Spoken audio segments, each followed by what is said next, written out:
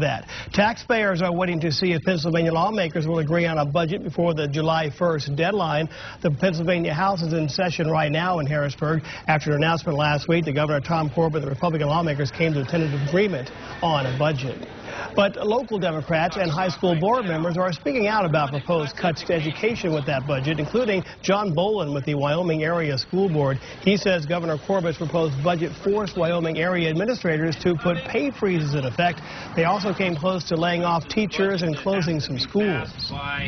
There's school districts all around us that laid off hundreds of school teachers.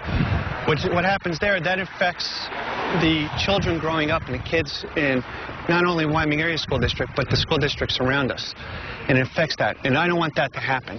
He needs to put more money back into public education. The deadline for the state budget comes this Sunday.